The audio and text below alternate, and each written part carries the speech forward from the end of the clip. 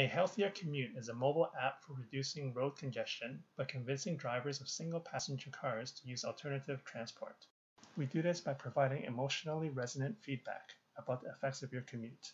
A lot of other apps use fuel consumption data to display numbers, but we believe you need to provide personalized and easy-to-understand feedback in order to convince Canadians to change.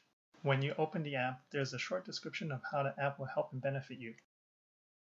Now the hard part is getting a user to enter their commute. No one wants to type in and search for location names on their handheld device or draw their route on a map. It takes too long. We wanted to make it a little bit fun. You move the map around with your thumb to find your starting point, and you do the same thing for your destination. Now, some magic happens in the background to find the most common route between those 2 points. While that is happening, you enter the vehicle that you drive, and then you're done. It takes about a minute.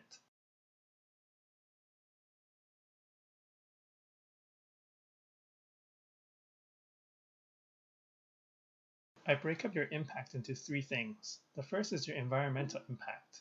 Usually, this is reported in tons of carbon dioxide, but that number is meaningless to me. Instead, I convert the volume into garbage trucks. Everyone understands how large garbage trucks are and understands that it carries waste. Next, I detail the economic cost of driving this commute.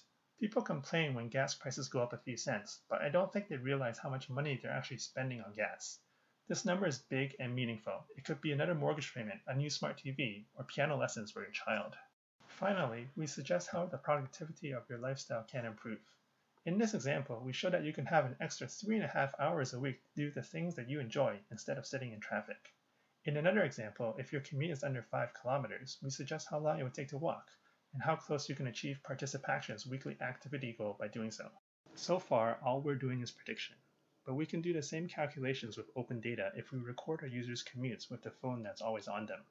This gives us real and accurate data, which makes the case for change more compelling and convincing.